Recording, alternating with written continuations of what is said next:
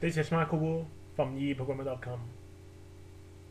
I'm going to talk about how can we switch from 3D modeling to 2D space in Autocad.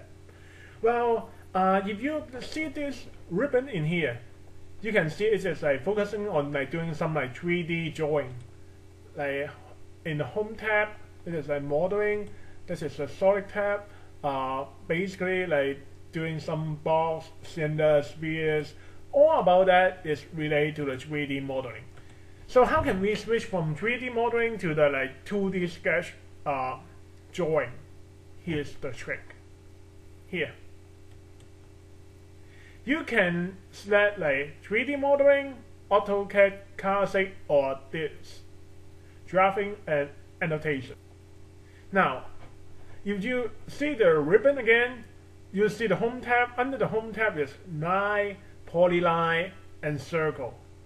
And all of this is about the 2D function. So that is how you switch from 3D to 2D.